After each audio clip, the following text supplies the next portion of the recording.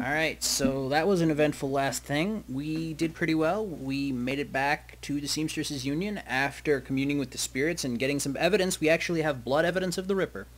So things are looking up. Hopefully we'll be able to find our next lead. Alright, when you return to the Seamstresses Union in the early hours of the morning, it seems a completely different place. Bereft of the normal crowd that haunts it, the bar feels desolate, almost abandoned. It's eerie, like the back hallways of hotels and shopping malls. But you just finally have a break in your case, a sample of the Ripper's blood. You just need someone to help you analyze it. Cool. Yep, I don't need that. Don't need that. Alright, without his color forecast. Alright. Is that Mr. Clean? No, it isn't. His quota's in the back. Alright. What I'm looking for is, I guess we won't be able to sell to him, but that guy, the troll that is my friend. Oh, gathered around the intimate back bar, Miss Kubota and her coterie gather for breakfast. Lady herself doing the cooking, smelling of soy calves and something resembles sausage, fills the room. Oh yeah. Ohio, would you like some? She stops. Forgive me, Ome, but you look like hell. Been working. She looks you over, noticing signs from your nocturnal activities, and nods. Any run you can walk away from is a good run. Excuse me. So I've been told. I can tell you have a busy day by the look on your face. Something you need? Is this about the Ripper? Yeah. I found some DNA evidence, and I need some help analyzing it. This is excellent. I'll unlock the piano for you to go downstairs. I'm certain someone in the safe house will be able to help you if they're awake. It's likely that you'll have to visit the Matrix before the day is done. Can I take a sausage? Take the whole plate. Yeah. Fuck you, Clue. I get your sausages. Alright, wait, actually, I should talk to you. Evening. Just the word around. More talk of the Ripper killings, some people saying they're just hate crimes, and the account of the victims all being human. There's got to be more to it than that. My thoughts exactly. Alright. People are too quick to label something hate crime. Check the census. The city is still 66% humans. Close your eyes and throw a rock. You're more likely to hit a human. Doesn't make it a hate crime. Still a crime, though, and that should be enough. The first real rise you've seen out of him. He reins himself in with a roll of his thick shoulders, smoothing of his jacket. Don't worry. I'm not going to start throwing rocks. Wouldn't want to reinforce the stereotype. Leave you to your business. Alright. I really like this troll. He's got a healthy attitude. Okay. Let's head on downstairs. I've been doing a lot of legwork in this job, but it's going to require a trip to cyberspace, back to ID the Ripper. The Matrix, cybernetic analog inside the grid. A worldwide computer network, a digital world. Information brought to life. Inside cyberspace, your avatar does all the work while your meat buddy's left behind. All around your avatar are pathways to other nodes filled with data, IC, counter-intrusion programs, and other jacked-in runners. Cyberspace has as many dangers as the meat world, and more. Locked doors, security countermeasures, and black ice that can fry a Decker's brain. Every moment you take in the Matrix, you can be tracked, but if you aren't careful, get dump shocked and your brain gets fuzzy for a bit. Get hit by an enemy Decker and you can die. Alright, well. Okay. David Fry. I'm gonna go check over here. Oh wait, what's up in my locker? Oh yeah, this is my stash. I haven't put anything in there really. Alright, before I go talk to anybody and get all kiddly-piddly. Oh, hey, Van Grass. Hey, buddy. You're still hanging around? I got something for you. I have a flight recorder. You don't have to be an Ares flight recorder. Very powerful are looking for that right now, and get rid of it, say 20%. So that leave thousands, 2,000s for you. How about deal? Thanks, buddy. Alright, let's go see about getting jacked in. And it is Mr. Clean. The man. The legend.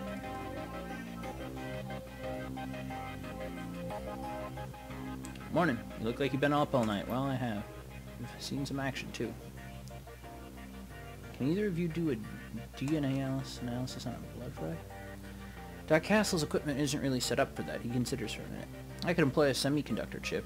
I could decode the DNA using a voltage change instead of light. Could eliminate the use of highly expensive equipment that could be required otherwise. Whatever, man. Do it. He reads a journal about the information, or I read a journal about it, so the information's fresh. Frankly, it would be easy. You want to know about it?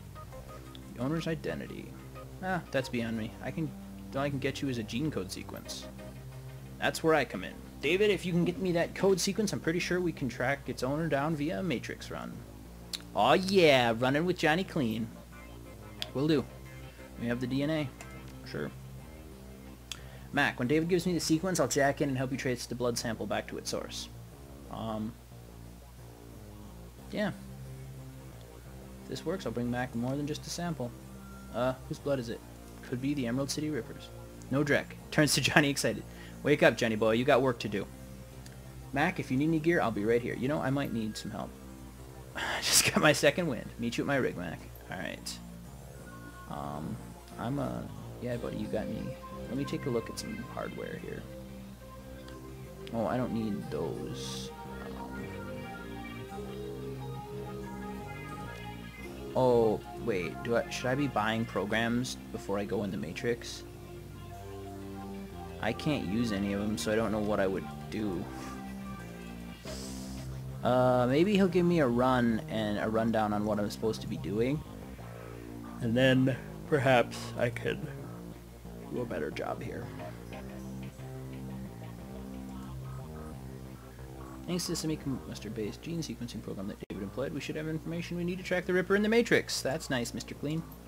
I'm really impressed with his results, considering it was his first attempt, utilizing an unproven technique. I read about it in a science journal. He was still working from memory on minimal sleep.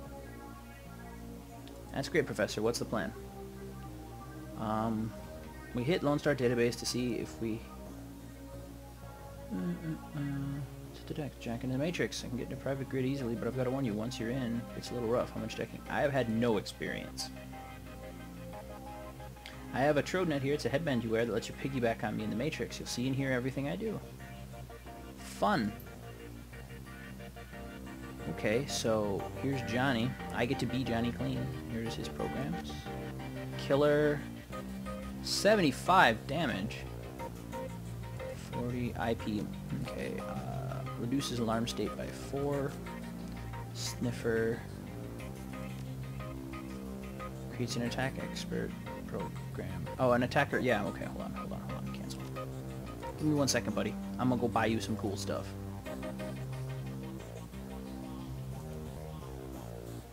God damn it. Alright, whatever. Out of combat mode.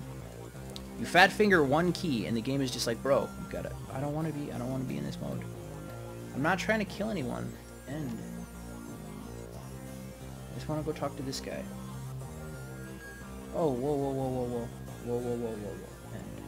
How do I stop combat mode? Like, I'm not even supposed to be fighting. Oh, okay, he's jacking in. Cancel. Just hold on. We're gonna... Yeah, I got this. Here we go. David Fry, come here, buddy. That's better. I'll take a look. I think it just got stuck. I don't know. It glitched out and got stuck in combat mode, but that's okay. That's okay.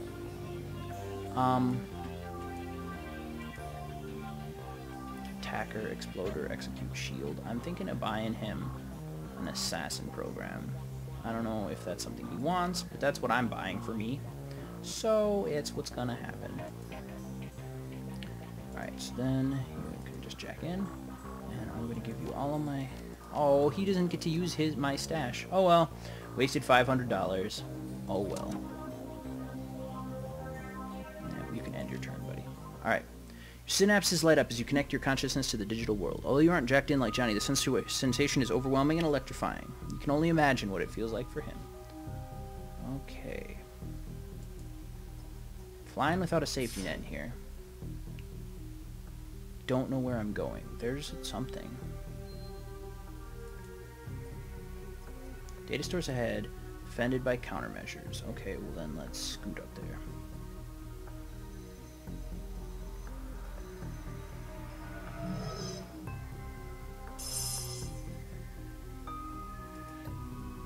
I like my terminal. Where's my... Can I run a program here? Yeah, attacker. You're really cool looking. Alright. Let's kill something.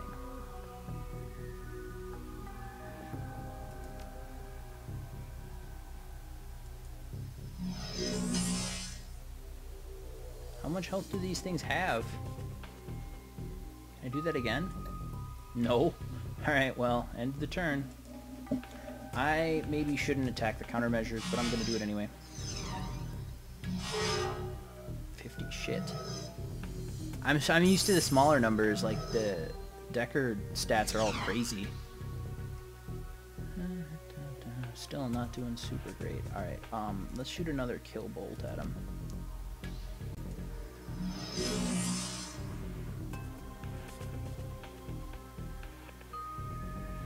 I don't know. Move up here, I guess.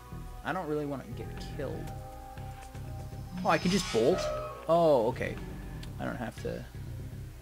Let's get on here. Yeah. At least my steel.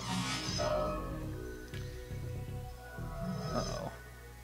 Maybe I shouldn't have stuck my neck out. Oh, no, he missed. Alright. Fire it up.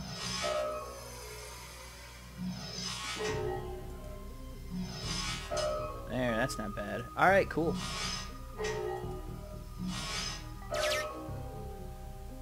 Okay, now before we do anything so rash as trying to continue, let's heal up pretty much as much as we can. Can I heal more? Nope, 3 turn cooldown. Whatever. Alright. 2, 3. Yeah, it's just for the best to be fully healed before we go into something else crazy. Alright. DNA match located. 100% match. Arrest records database. Silius Forsberg, deceased. Chop Sop surgical assistant. Breaking and entering 2 counts. Indecency 1 count. Brought in for questioning. Accusations were unlicensed. Of unlicensed plastic surgery. No charges were filed. Well, a dead man? Well, that could be right though. He could totally not really be dead. And if I, is that a 1-use? Oh yeah, that's a 1-use. Oh, well, he doesn't have any. Hold on. We'll just move him through here. I don't want to get rid of my attack program because dude could very well be... Oh, here, autopsy records. Let's do that.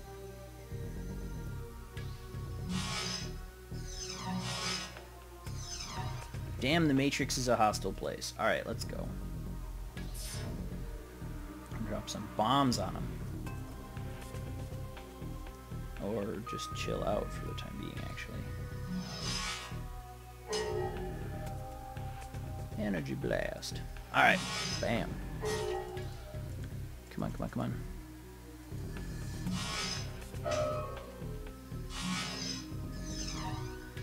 Got 2 more hits. Yeah, he's talking. I like that. Like, you know, we're in here shooting fucking energy blasts at little red balls, and he's like, I got more hits on the same thing. There we go. Is that it? All right, let's get the autopsy records then. Autopsy records. Silius Forsberg. No, subject was found overdosed on half a dozen different sedatives. Several anti-anxiety medications were also found in his system. Face was mutilated, possibly self-inflicted. That is nasty. Identity could not be confirmed immediately due to his disfigurement. Had to check the dental records to confirm. No next of kin. You know, suspicious as fuck. Large puncture wounds were found in several places on his body, possibly large bore surgical needles. Body had been decomposing for several weeks before the landlord noticed a smell and called the police. No one answered the door. Pretty sure this Silas was a plant. I mean, because who would use large bore surgical needles on yourself? Ugh. Yeah. Come on, let's go back this way.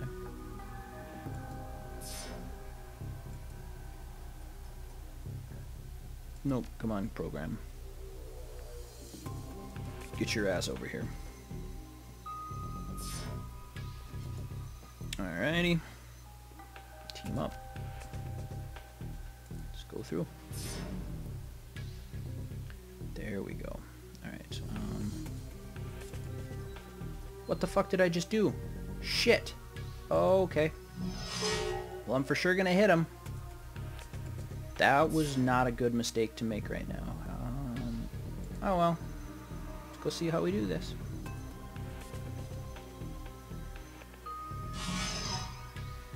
Luckily, they can't really hit.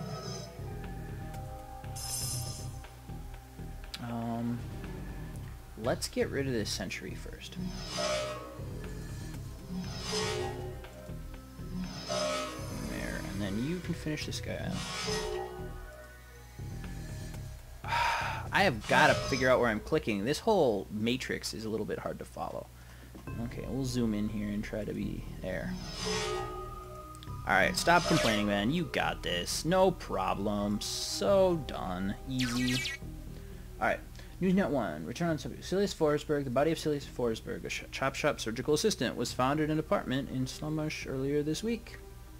The body was there for as long as a month before Forsberg's landlord noticed a rancid smell and contacted authorities. Lone Star representatives have issued a statement saying Forsberg's death has been ruled a suicide. Man, cut up your own face and they still call it a suicide. His body was massive puncture wounds, and the cause of death was determined by an overdose of anti-stress medications and sedatives. Rand's employers claims he was a dedicated employee, although he suffered from bouts of depression. Forsberg's next of kin could not be located, but the attorney appointed his estate and located a will written weeks earlier, leaving all of his belongings to his psychiatrist. The identity of the psychiatrist has not been released due to privacy concerns. Yet another sad end to a life, not too common here in this brawl. Alright, let's get out of here. How do we jack out? Oh, we have to run back the other way.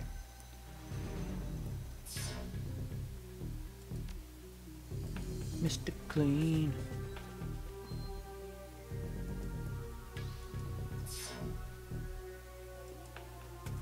Let's go. Sorry, buddy. You get to stay. Yep.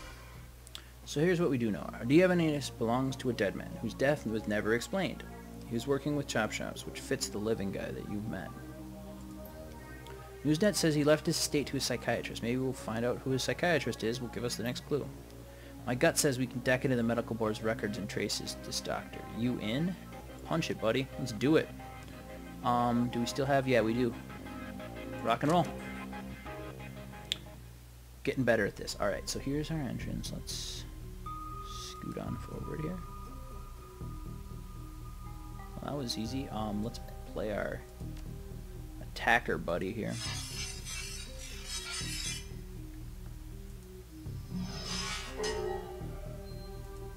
Unleash the dragon.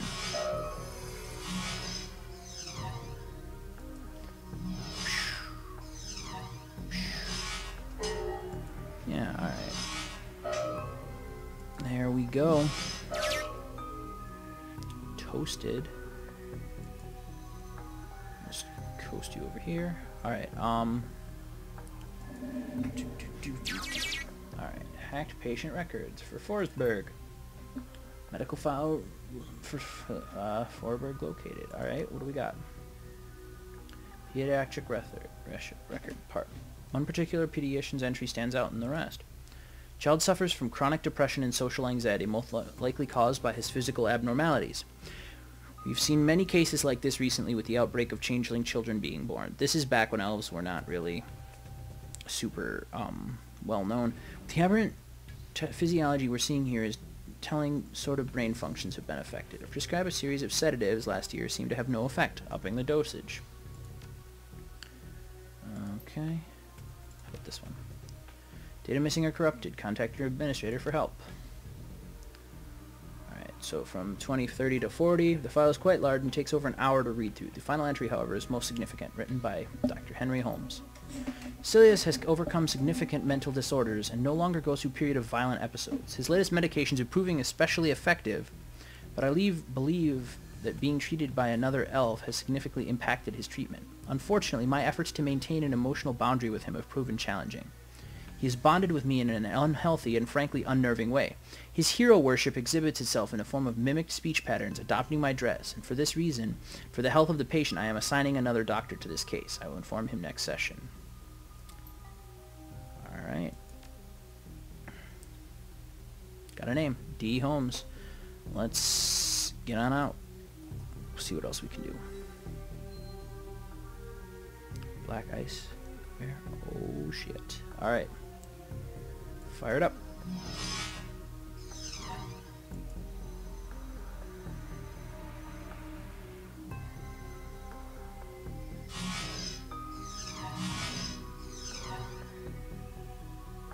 Let's unleash all the tornado of death here. Yeah. Fire rank Fire 1, Fire rank 2. Nice. No brain death for us.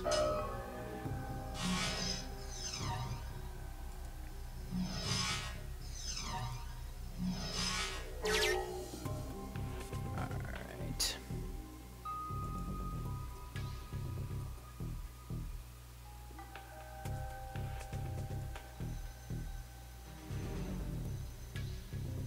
Alright.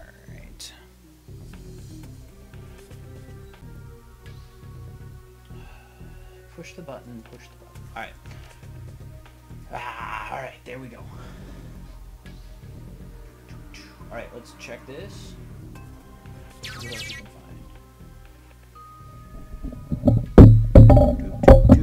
find? Alright, Henry Rawlings Holmes. Currently holds a position of chief psychiatrist and administrator at the Mercy Mental Hospital in Washington. Previous employers: psychiatrist in residence, psychiatrist in attending psychiatrist, private practice. So before that he was a private practice, but now he's sort of, let's see, leave employee records. Okay, so bingo, back to meat space. Alright, let's get out of here.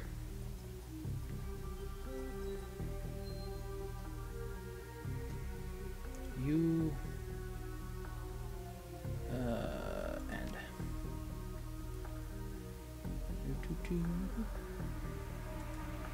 there we go. There we are. Successful hacking. Reality is at the end of the day contextual. As meat boil comes back, you focus your head once again, tries to settle. The world is the real one. The philosophical question lingers in your meat body. It demands for food and drink. Disconnect from your deck and find that the Union safe house has risen. Alright. Thanks, everybody. Oh, why am I here, I guess? Oh, alright. Just one glance is all you need to tell the good doctor's exhausted. Her crumpled scrubs, stained with a mixture of blood and other fluids too colorful to be naturally occurring in the human body. Her eyes are those of a person who has built up a substantial sleep debt and has no idea when she's about to begin paying it off. I'm not one to talk, but you look like Drek. Afraid there isn't much I can do for that. Snaps her fingers and call forth her spirit, normally seen perched on her shoulder. It appears from the ether. The doctor immediately seems less fatigued than she was a moment ago. What can I do for you? I want to look at cyberware.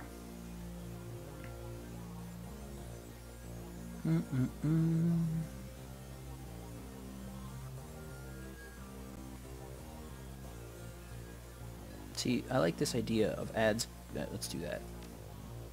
Give me one.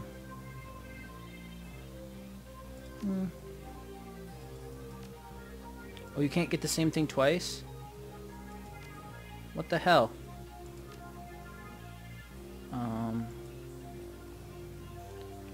Add body adds 2 armor. Sure. Or wait. So wait. Oh, it's money I'm running out of. Okay. Give me my other arm. And then what? Can't I queue anything else? Confirm. Wait. Cyberware causes essence loss. Yes. Okay. Fine. Give me. All right. Give me cyberware. I want to look. What the fuck? Oh. Yeah. Okay. That's why. I don't have enough essence. That's fine. All right. Everything all right here, Doc? Days tend to be slow, so I volunteered at a medical center on the other side of Touristville. Had a rough shift. What happened? Some run or some deal or something went south, led thing to another, etc., etc. Didn't hear all the details, but what I really know is when it came off the lips of the victims, healthy enough to still speak. Apparently one of the Baron's gangs incurred the wrath of locals, up to rings, led to a rolling shootout in the city streets. The real mess didn't begin until the party was crashed into a road of an old industrial plant out in Union Hall.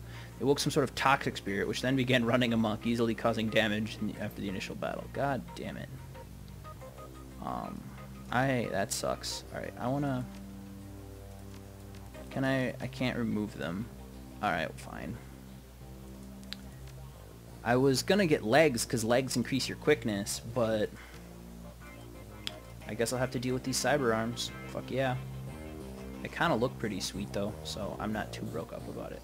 Alright, boop, boop, boop, boop. You know, because if there's one thing you want to be doing, it's trading your soul for the chance to look cool. Alright, this episode has gone on real darn long, so what I think I'm going to do is, although it seems unconventional, I'm going to just pause right here, and then we'll pick it up and talk to the people around the bar and do the next step in the next episode.